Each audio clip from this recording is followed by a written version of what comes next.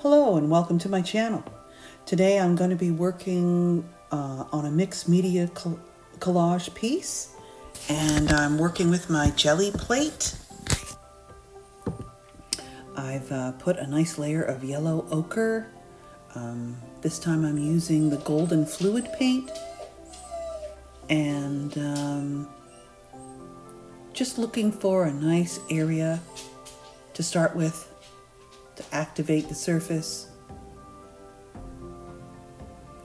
And next you'll see me add a little bit of titanium buff to it, just to lighten up the value a little, to make it a little more different. Always looking for those differences, just to make your art more interesting. Okay, so I'm cleaning up my jelly plate with I think it's a wipe. And you probably hear my dog in the background. That's okay, he's my studio dog. And here is a piece of tissue collage. I make these bunches, and I like to use them with black. And because they're sort of, the transparency of the tissue paper looks really cool on top of another surface. And I'm tearing the edges just for that organic look, and trimming them with the scissors because on the outer edge it doesn't really matter. So playing around, which do I want in front, which do I want behind. This is where collage is great, because you can just grab stuff that feels good and then move it around and try to respond rather than doing too much overthinking. I'm using a Mod Podge matte for this collage, I believe. You can also use gloss. So I'm smoothing it out just to make sure the bubbles are out of there, but trying not to be too rough because it can tear a little bit.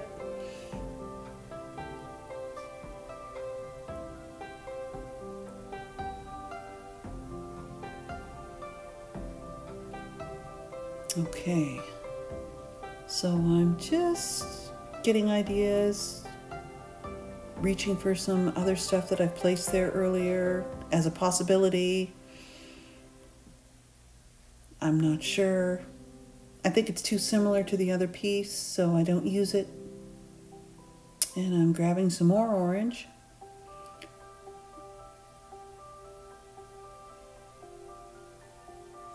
So I'm looking to complete that whole horizontal area of a warm orange red across the foreground.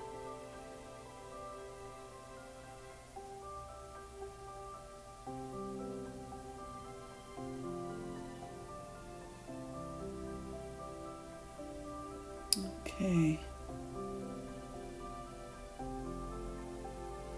And I knew I was going to use this image, either some of it or part of it, and I really love the texture of the grasses in this.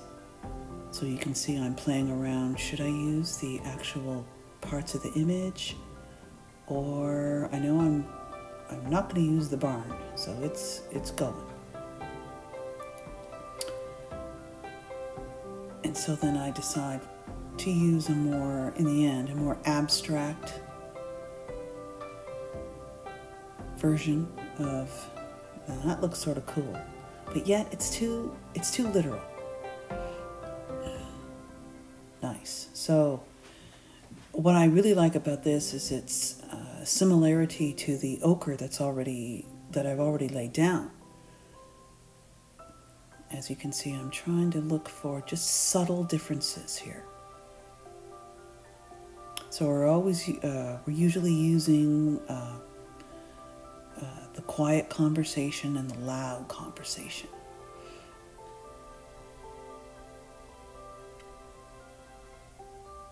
I use a lot of my own images. Also other ones that I find in magazines.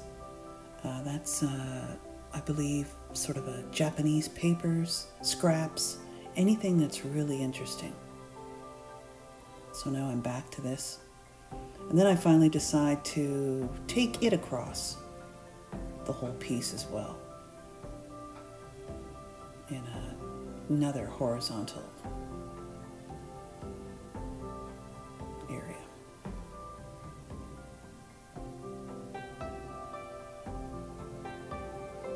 As you'll see later on, I eventually deal with that untouched area above the grass with very something really interesting. Okay, so I'm probably pausing and thinking here. Trying not to do too much thinking. Oh, so this is a, what's the crayon? It's a China marker. I use white and black. I'm just trying to activate that surface and just do some mark making. This is the nickel azo golden. It's one of the most translucent or transparent warm reds. And then as I can see, it's too strong. So it's great to have those wipes ready so you can add on, remove, whatever you need. And it doesn't, the China marker is wax, so it won't get interfered with. So I'm just, that was a little bit of an alcohol spritz. It helps take off more if you need it. It also softens the uppermost layer, so I can use my scratching tool and make a few more interesting marks. Yes, here's that teal or turquoise strip. Yeah, which way? So I decide to go that way. Either way would have been, it is good.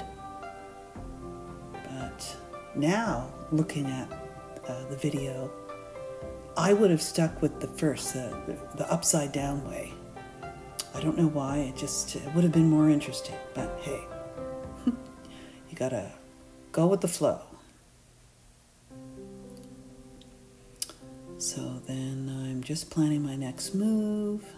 So I love sky. I love elements of sky, rock, water, even if it's a simple one. So I'm playing with scale here right now. So it's too big. Now I'm deciding on some shape, going to that triangle. Then I think, oh no, it's not working. So then I change the shape again. And this little pentagon shape I use a lot in my work.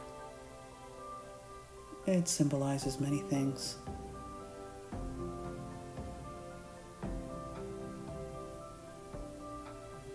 So I guess here I'm wanting more sky showing. And I'm playing with putting it close to that blue strip or making it a little higher up, adding that space, and I think that's a better placement.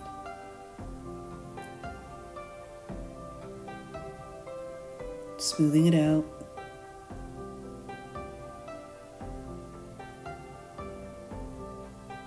And there I'm grabbing that warm piece of collage again. It ends up in here. It just takes a while.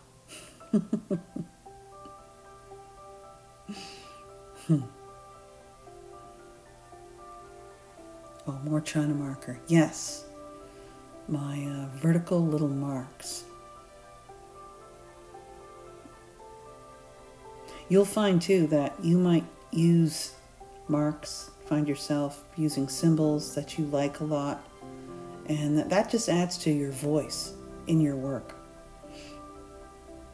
which is a great thing.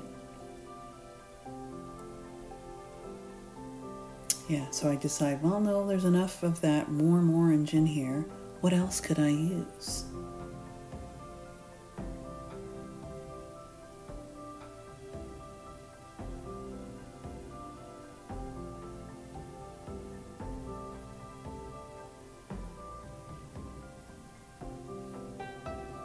Yes, I thought of it, but I didn't end up using it. Here I'm trimming the blue away, thinking, maybe no. No. Too literal again. There's that little piece. I know it's going to be in here. Oh yes, so I decide to trim it down.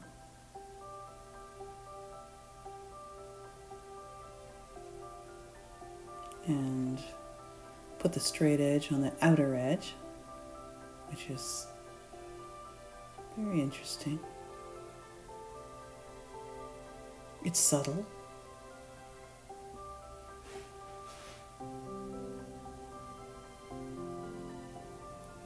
And then I'm adding, as you can see, that yellow ochre, that little spot on the left next to the teal. Just needs to be fixed up. Then, of course, blending it in using that wipe again. Those are very handy to keep right beside you where you're working.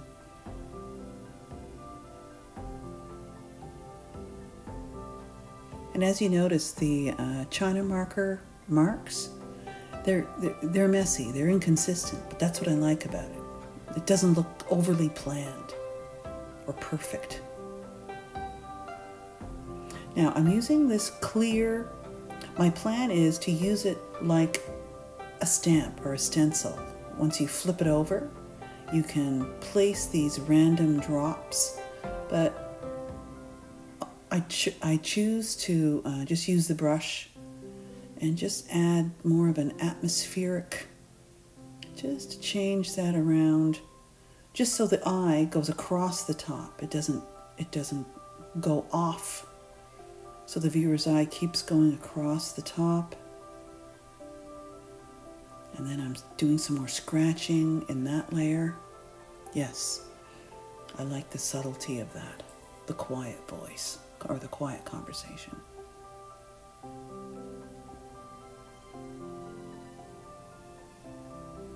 This adds to the symmetry, just gives that shape a little more of an anchor.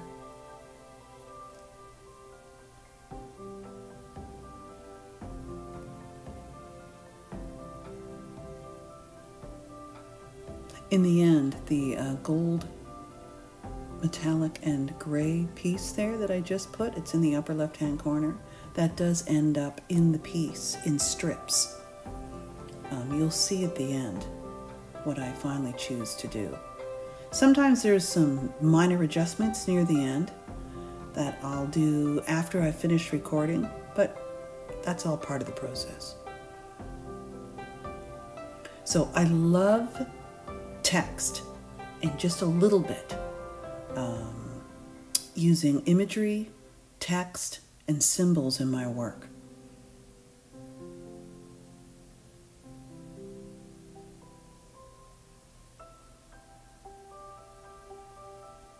Okay, I'm looking for another piece. Oh, nope. What will I do next?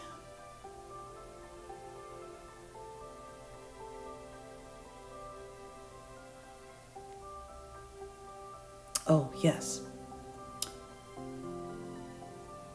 It does give it even more of an anchor. So it's just a tiny piece of collage, very similar to the background, so it's a subtle contrast, and I'm just tearing it enough. It just gives that little symbol more of a platform. Smoothing it out, just putting a nice coat of that matte medium on top.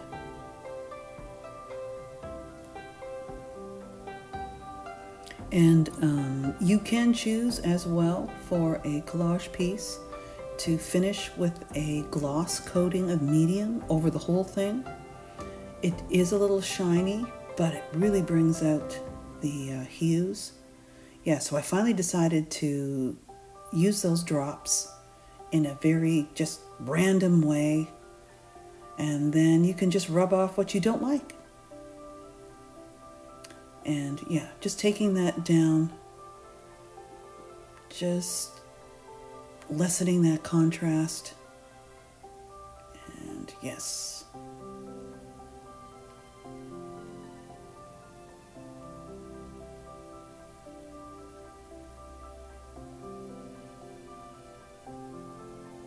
Just searching for those finishing touches. And you'll know too when you find it just doesn't need any more. And there it is, the last piece. And thank you very much for watching. Don't forget to hit like and subscribe.